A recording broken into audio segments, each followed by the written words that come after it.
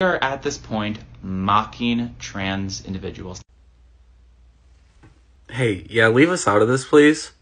I am trans. I use she, her pronouns. I don't use neo-pronouns. I don't use they, them pronouns.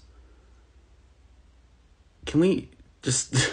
Why is neo-pronoun discourse still going on? Neo-pronouns do not hurt anybody. At all. They don't hurt you.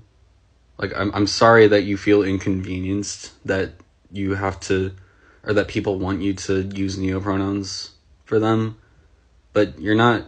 Like, it doesn't affect you.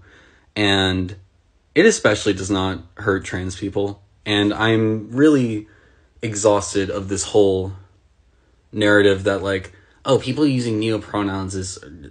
People aren't going to take trans people seriously. Or they're like, just somehow causing more transphobia. No! Stop! Stop that! They are not! Okay. Transphobia is the fault of nobody other than transphobes. And trying to pin it on any particular part of the LGBT community, or trying to pin it on, like, neo-pronouns, or, like, anything like that. This is part of the problem.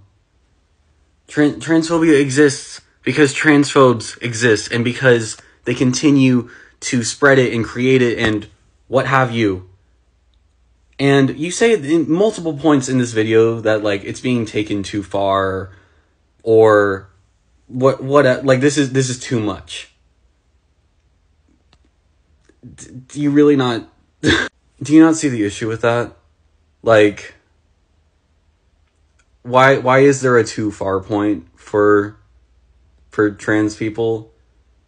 Like, if you're gonna police us like that and have a point to where, oh, you're taking this too far, then were you ever supportive to begin with? Seriously. People need to understand that blaming transphobia on anybody other than transphobes is inherently transphobic. And I know that at the end of this video, you're all like, oh, if you can call me transphobic, you can call me whatever. I don't care because it's my opinion. Well, your opinion is objectively fucking wrong. Like, I'm sorry, but what you're saying is just blatantly untrue. I'm gonna end this video by saying, if anybody wants to stitch, duet, or comment or whatever, and tell me how neo-pronouns are harmful to me as a trans person in a way that does not blame trans people for the existence of transphobia, then by all means, please do. I am open to suggestions. Stop blaming trans people for transphobia.